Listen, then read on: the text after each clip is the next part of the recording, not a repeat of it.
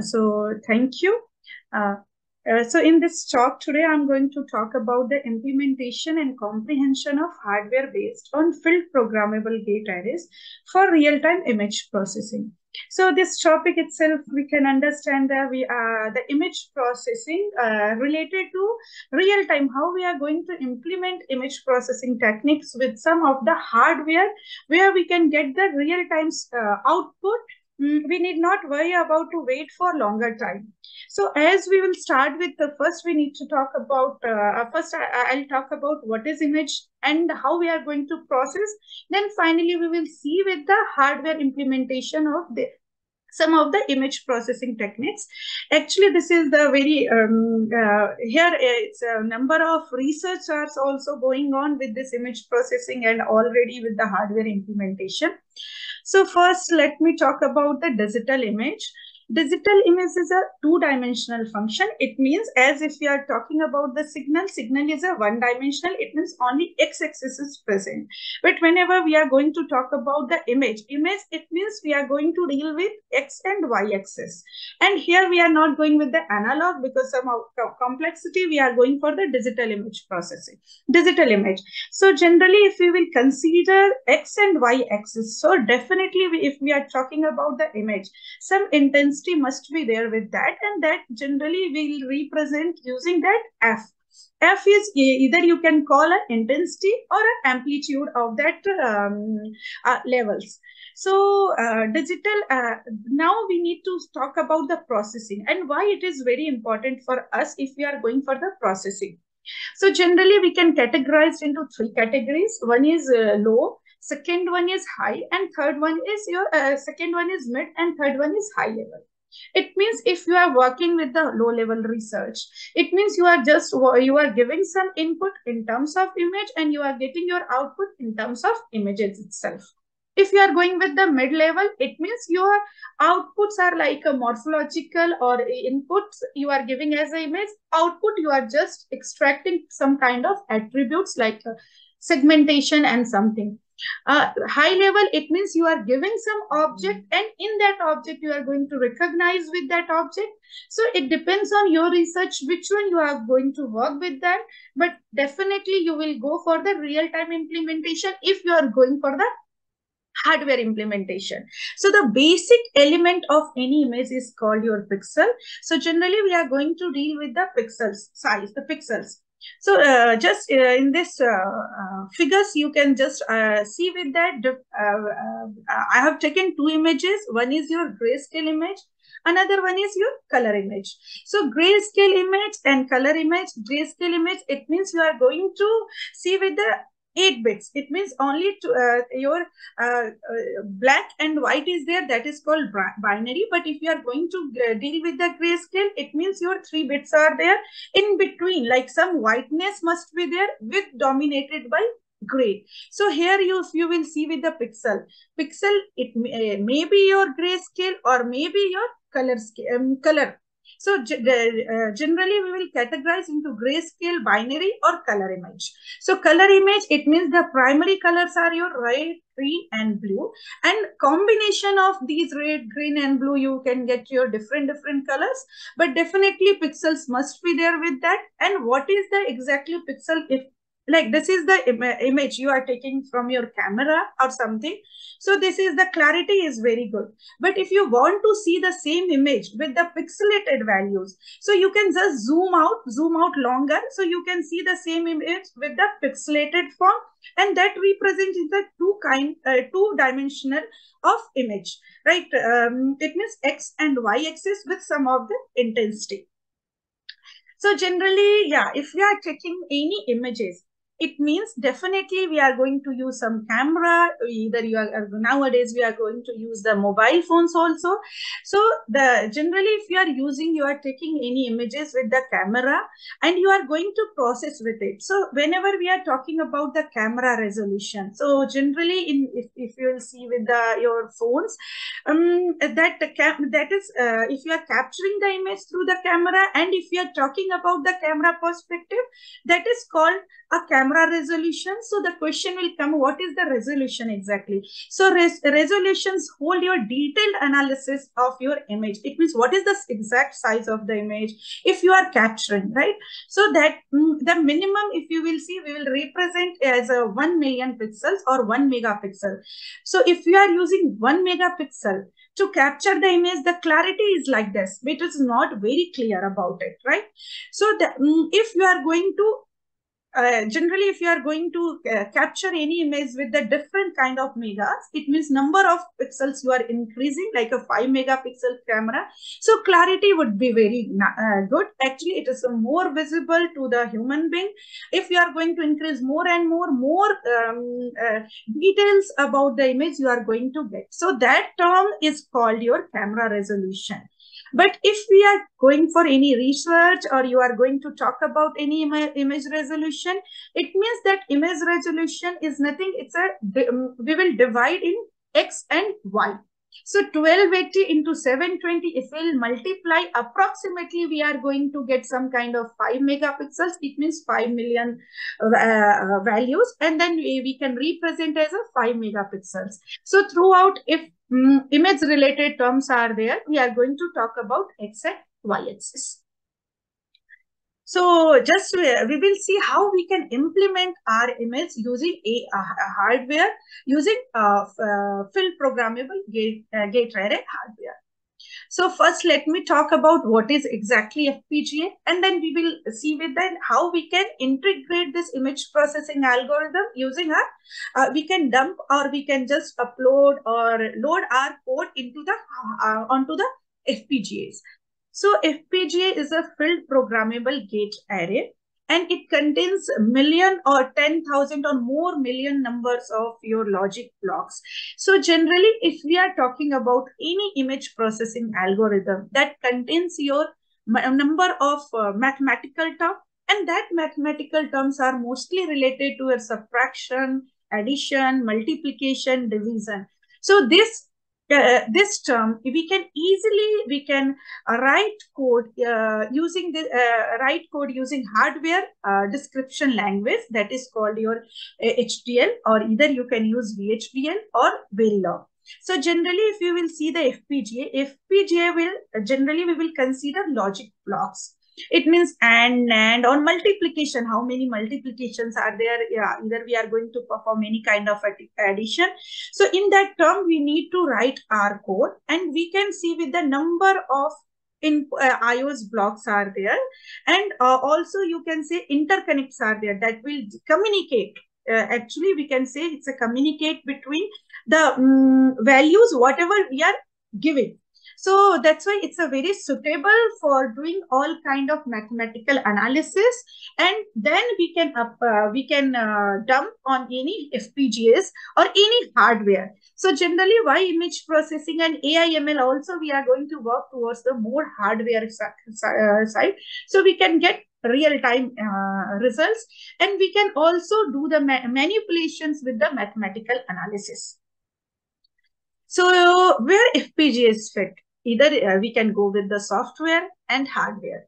If we are going for the software side, it's inherently serial. It means one by one we need to transfer, and definitely it will take time. And as we are going to see with the mathematical aspects also, so definitely it would be going to increase the time complexity. So generally hardware is the parallel processing, or when you can work with the number of modules at a time. So FPGA is very suitable to increase the performance. So that's why we are going for the image processing with this hardware and the dedicated towards the FPGAs. So FPGAs combine your speed of hardware and with the flexibility of software at a very relatively low cost. So that's why we are talking about image integrated with this FPGAs. So now the question will definitely come in the mind, how we are going to integrate as image processing and also the hardware languages. So first, because it's very important to simulate your code using MATLAB, or otherwise you can simulate your code using Python also. Then you can also design or simulate with your hardware description language, either it's a Verilog or VHDL. So first we will take like a Selena image, is a generalized image I have taken, and these are the pixels. Pixel values, generally if we are working with the MATLAB, it means we are going to work with the matrix form. So this is the rows and column wise it is there. Then we are going to process with the MATLAB processing, we will see the output. The same time we are also going to write a code using our VHDL and Verilog. Then we'll compare the results. If it is good, then we are going for the synthesis, placement and routing. Then we will finally see with the device programming. So as just now I talked, MATLAB if we are using, that is nothing, is a matrix form, and this is the form of image. 0, 0 indicates your x and y x and y axis. Generally, x we can represent into m. It means m cross n. M is represent like 256 and N is 256. It means 256 cross 256 image size is there. So you need to first form into the matrix form, and then you can go with the other manipulations. If you are going for the filtering design, either you are going for any image edge detection or enhancement method or restoration methods. So here very simple example I have taken, like we are going for the image addition. So here you can see some darkness are there. Now I am adding with some pixels, like 100 pixels, 200 pixels are there. I am adding with some kind of more addition with numbers. Like if I am adding 50, so definitely some kind of manipulations we are doing with that. And here you can see the brightness or contrast of the image also increase.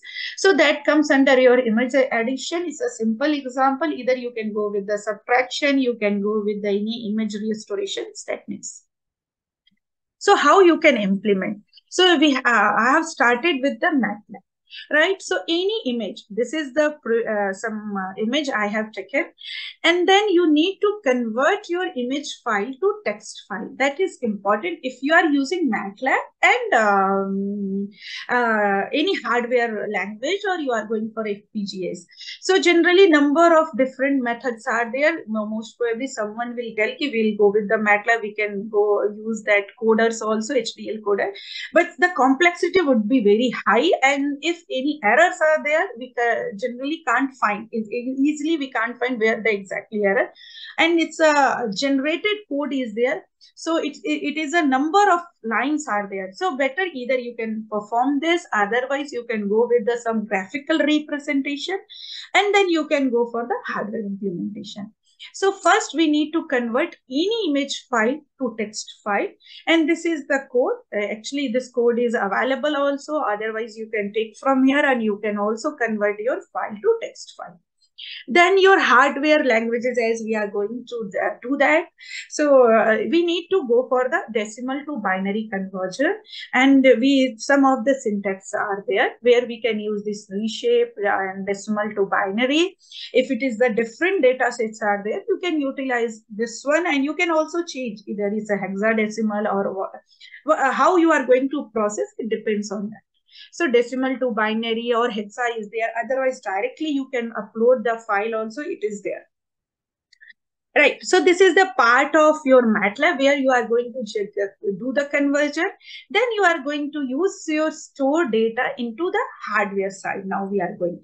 So we are going to load our pixels values or the data values using VRAM in. And then we will see with the output VRAM out. So generally clock resets are there, and we need to give the address also where we are going to process the data. So generally we need to initialize the memory. So memory is that because we are calling and we are going to store the values there. So these are some of the syntax are available for Verilog. If you are going with the VHDL also, syntax are there for the read and write operations. So first we need to read the operation, what is exactly our file name, where we can start with the memory, start address and stop address. These are some of the things we need to be very careful whenever we are going to upload our image in the form of data. So this is the VRAM in. It means, right, if it depends on you, what is the size you are going to use for the image. As just now in this block, we have seen with the clock. reset, and output is your 8-bit output. Then pixel out I have given the name. Then you are going to store into the reg, and depends on the positive clock or negative reset, you are going to generate your output. If not, then you are going to process with your addition operation, image addition with whatever the values you are giving. It's a 50, 100.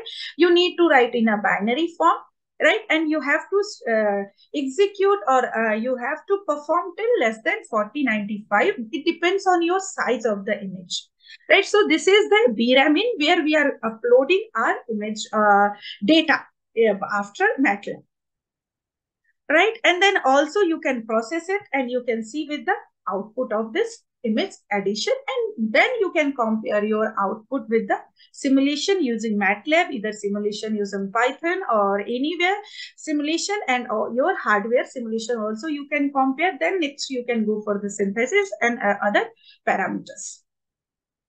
So generally, if you will see with the image processing, why we are going for the FPGAs, because it's a reconfigurable, and image processing mathematical calculations are more and more.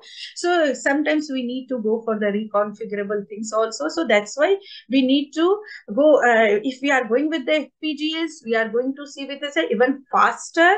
And each block is independent to each other. And parallelly, we can also implement our algorithm. And because this hierarchy is there, that's why we are going to get very faster output, and we can see with the output results quickly with the other softwares whatever available for executing our image processing algorithm. So benefits of FPGAs are improve in both latency and throughput. As we are talking about the hardware, we need to check with this latency and throughput. We can achieve lower clock speed, but lower power also. And efficient in real-time processing, because we are going for the parallel execution, and reconfigurability is there with that FPGAs. That's why we are going to choose with this FPGAs, and we can integrate with any image processing algorithm, and we can write a code and we can see the output. Thank you.